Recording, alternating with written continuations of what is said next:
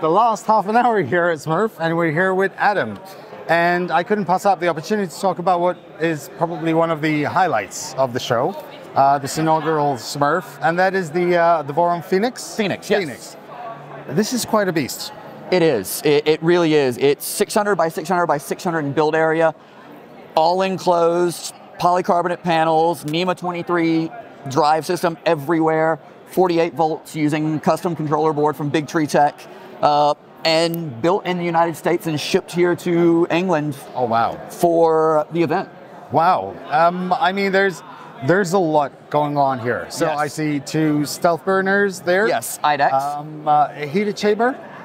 It is not actively heated, but there are 220 millimeter blower fans under the bed, pulling air from under the bed and pushing it through 2 active carbon filters at the back for convection heating purposes to make sure we have a chamber nice and heated, but not overly so. Full ball screw on every corner. Those are 12 millimeter ball screws. Okay. MGN 12s for all linear motion.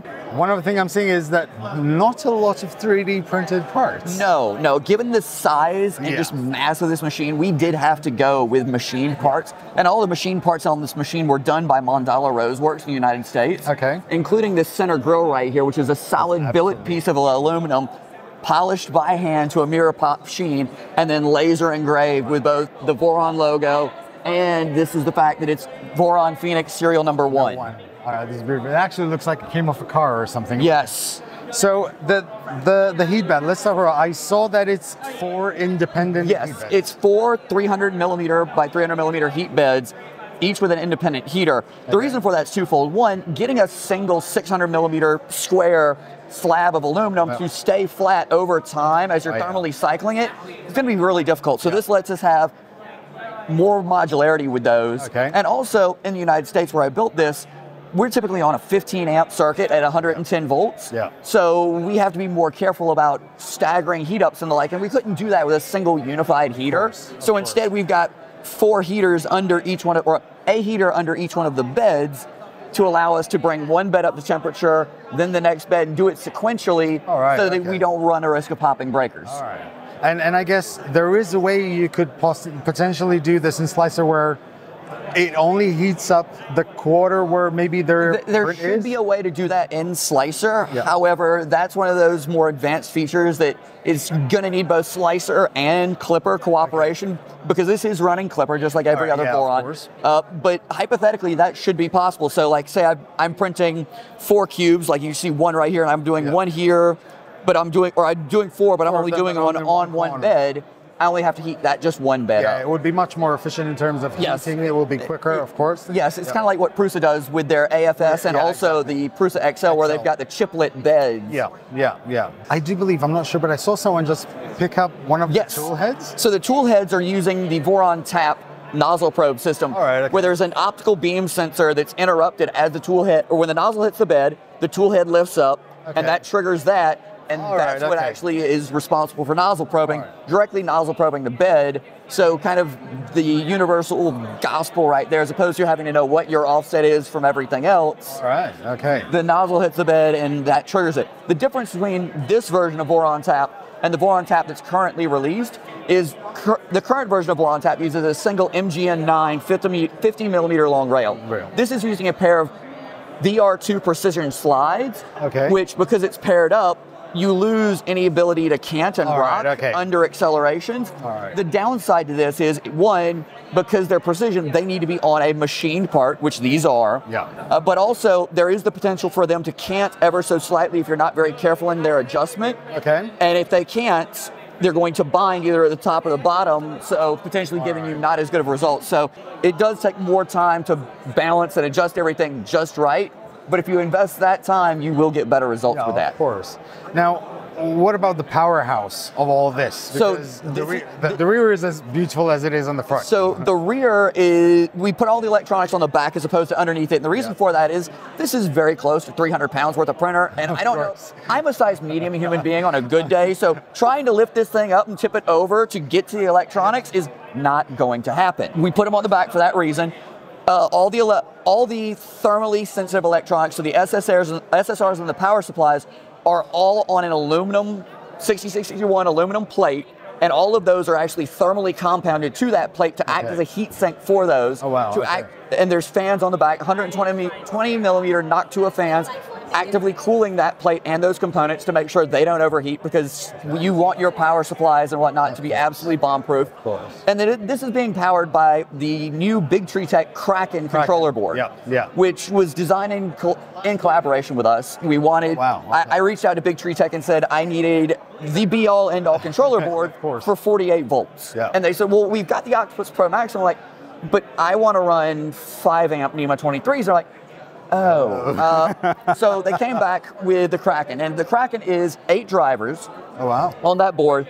4 of those drivers are on JST XH, so the normal JST connector we use with NEMA 17s and the like. The real money, though, is on the XY motors, because this uses 4 motors for its IDEX system, a pair of motors for Y, and then each tool head is on its own independent X motor. So what we do is those are on separate higher current capacitors. So each one of those capacitors has about 880 microfarads of capacitance. And they're actually using JST VH connectors for, I believe, up to 10 amps of current being drawn through it. But once again, the goal was to be able to run 5 amp NEMA 23s. Now, the ball screws and the ball screws and the NEMA 23s in here were built for us by LDO Motors, along with the beds. The linear motion, the linear guides were built by Fabrico, a company out of the United States, for us. The machining, all the machine parts were, as I said, by Mandala Roseworks. Controller board by Big Tree Tech. In terms of kits, it's anyone's guess who will be offering kits, because if you really think about it, if you do this as one unified machine, shipping that out, you're looking at several $100s just to ship the parts. I mean, you've got these giant sets of extrusions, which are very expensive to ship themselves. These panels, the back panel alone is over 1 meter in its longest dimension. So ideally, in my mind, and I'm not putting words in anyone's mouth, this is just what Adam thinks, is it would probably be better to do sub-assembly kits. So like, here's all your rails, here's your linear, here's your ball screws, here's your extrusions, here's your panels, here's your electronics, and let people pick and choose and buy as they need to. Because they might, like for example, myself, I have a CO2 laser, you know, in my warehouse. I can cut all these acrylic panels myself, so I might not need those. So yeah, I totally get that. Let you cost optimize things as you're able to, but at the same time, leverage the economies of scale of kit manufacturers buying 1,000 of a thing as opposed to you buying 1 of a thing. Of course. Now that I think of it, I also have a CNC mill, so I can also do. You can make the parts yourself. Yes, exactly. So there's quite a lot that I wouldn't necessarily need to spend on in terms of shipping and stuff like that. I can do myself. Yes. Which would definitely make me more involved and make it more personal. I'm guessing the BOM for this, the bomb, since this is a one-off at the moment, I'm guessing the price would have been relatively it is. I honestly have not done the math exactly on how much I spent on this, because I don't want to. This was done also over several months and several McMaster orders and whatnot. But you know, the panels were roughly $1,000. The screws alone for McMaster-Carr, and McMaster-Carr in the United States is not the cheapest place to source screws, but they are high quality, and a McMaster-Carr warehouse is, I order one day, it arrives to me the next day. But the screws alone were about another $800. Oh, wow, and it says a lot about a machine when you have about $800 worth of screws. Yes, very much so. I mean, you know, there's going to be a smaller market for this machine than there are for others, because this is a very large, unique and very, very specific type of it. And it's very large. I don't mind not having a wardrobe at home to have one of these, you know? But it's one of those things, like when I built this, I built it downstairs in my dining room, one of the joys of being single. But the only door in my house this would fit out of was my front door, and it only fit out my front door after I took the doors and the backpack off. So if I want to put this anywhere else in my house, it's going to be built in place and never going out, never leaving until I disassemble it to move. I'm 100% sure at some point I'm going to have one of these. Yes. Because, you know, I am me. It is awesome. it is awesome. And also, I could use the cabinet to put 3D printers on. So there you go. Well, I mean, worst comes to worst, you just double your order of extrusion parts and put a countertop on the other part. Now you have a bench. I can clothes, coffee, and there you go. 3D printer.